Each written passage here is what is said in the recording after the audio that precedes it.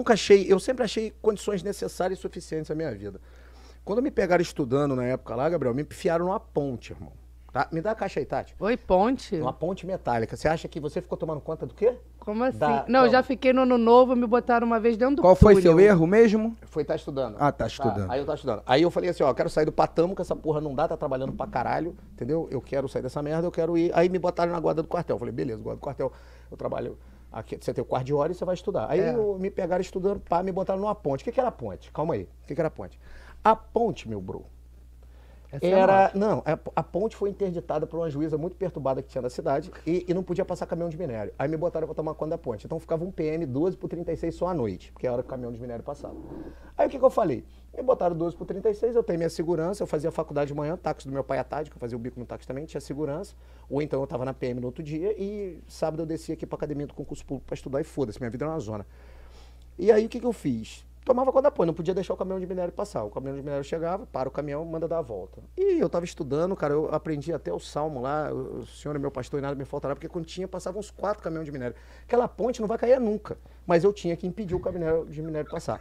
Meu irmão, tu acredita que eu tava estudando? O nome, eu nem sei onde aquele filho da puta tá, eu acho que ele é coronel hoje, o Zuma.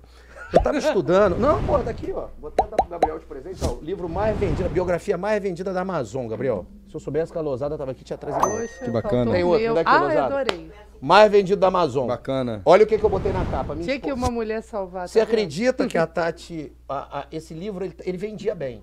A Tati acordou e falou assim, o Espírito Santo conversou comigo, a gente é evangélico, tá? O Espírito Santo conversou comigo e mandou você colocar a farda da PM que você tem, que você guardou até hoje, que vai vender pra caralho. O 01 de venda da Amazon, tá? Vende mais do que o Stephen Hawking como biografia aqui no Brasil. Vende mais que o Paulo Coelho. Aí, o negócio é bacana. E eu fui tomar conta da ponte.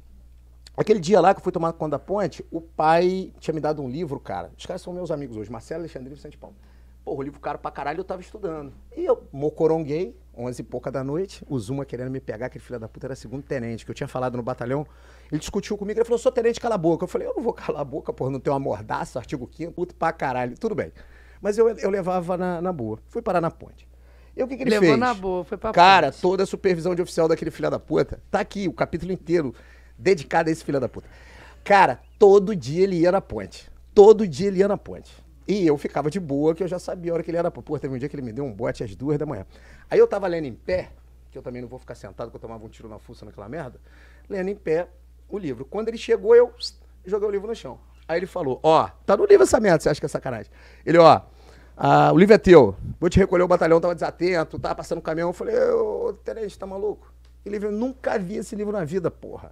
Evandro Guedes, desatento? Tá louco? Não é nada. Ele falou, não é não? Então beleza. Então coisa achada não é crime, né? Pegou o livro, levou, cara. O filho da puta Que levou. safado. Puta que pariu, o filho da puta levou meu livro, que até hoje eu odeio. Esses dias eu encontrei ele num curso. Ué, coisa achada, mas ele tem que dar para os órgãos competentes dentro de 15 dias. Filha da puta danada, ele dá aquela bunda dele. Aí o resultado, filha da puta, resultado. Caralho, meu irmão, aquele dia eu voltei pra casa, eu falei, quer saber, cara, eu vou estudar 300 horas, mas eu vou passar nessa merda. E aí eu passei na Polícia Federal 2004. Sua motivação foi o ódio.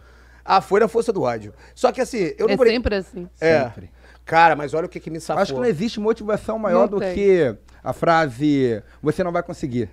Cara, mas aí olha essa parte que é tô mais rindo legal. por causa do livro. Fiquei puto, aí caí na Polícia Federal, passei na Polícia Federal, cara. Fui contar pro batalhão inteiro, que eu fui 46º de 2004, nacional. Porra, contei pro batalhão inteiro. E aí, tomei no cu, caí no psicotécnico. Pau. Puta, falei, agora fudeu. Aí a capitã Sandra, que veio de soldado, chegou pra mim e falou, Evandro, tá ruim pra você. A galera vai te dar uma caralhada pra te botar na rua. Vamos fazer o seguinte, vem pra cá, o que você acha de, em vez de ficar na rua, você dá aula pra curso de formação de sargento, curso de formação de soldado, pô, tu sabe a porra toda. Aí comecei a dar aula de direitos, irmão. Dava aula de penal, processo, leis, administrativo, constitucional. Você Cara, já tinha formação em direito? não, eu era formado em administração e tava fazendo direito, Entendi. né? E aí comecei a dar aula pra galera, ensinei como é que fazia a legítima defesa, ensinei os limites da legítima. E aí fiquei no batalhão até ir embora, até passar pra agente penitenciário federal. Aí virou um capítulo desse livro aí, cara, que é maneiro pra caramba.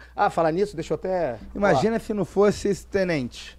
Cara, se fosse esse filho da puta, eu não sei o que seria de mim. Eu quero que ele se foda. Hoje eu tenho uma X6 da BMW, uma X5.